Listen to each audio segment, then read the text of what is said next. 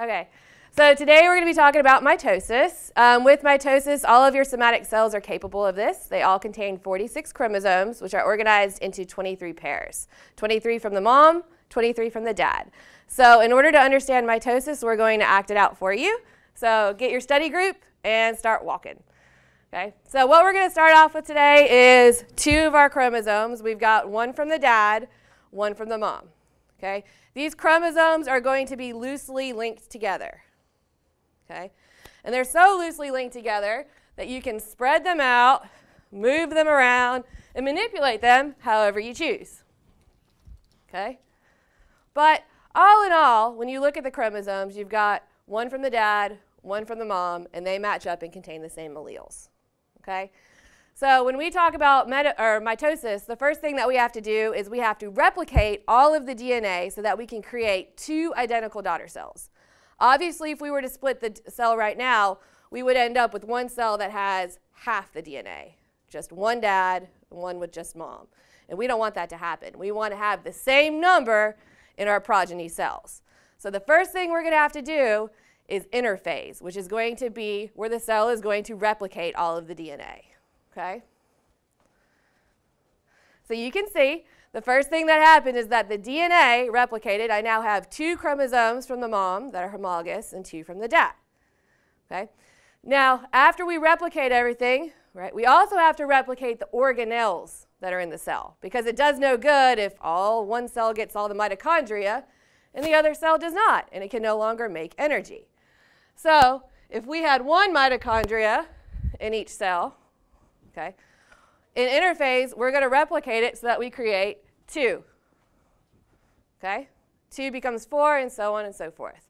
So now we have equal numbers of everything, and we're ready for division. Okay? First step of division is going to be, prophase. Cut that out. Prophase. Prophase is going to be where the chromosomes are going to condense down. We package them so that way we can make sure that when we divide, everything goes in equal directions. Okay? So we condense everything down. The nuclear envelope that was surrounding here is going to disappear. Okay?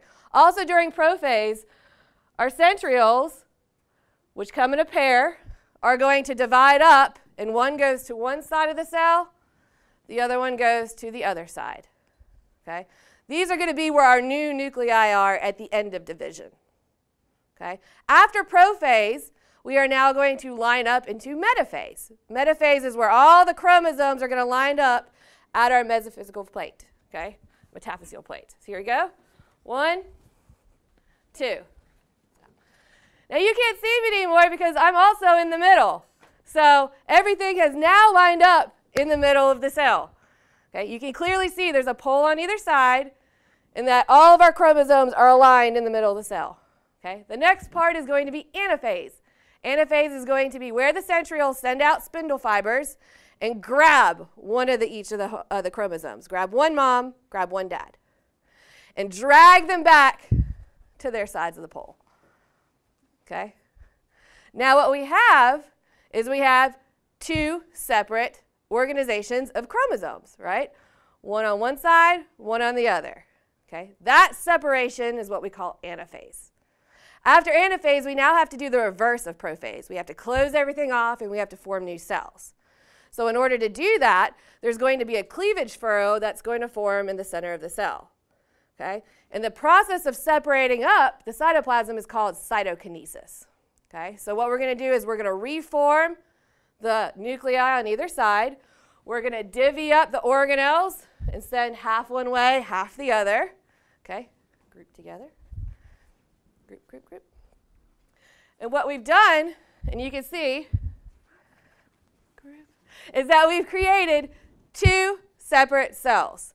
Both cells have a copy of the chromosomes from the dad, a copy of the chromosomes from the mom, an equal number of organelles. So we have completed mitosis, and we're ready to start the cell cycle all over again. Thanks.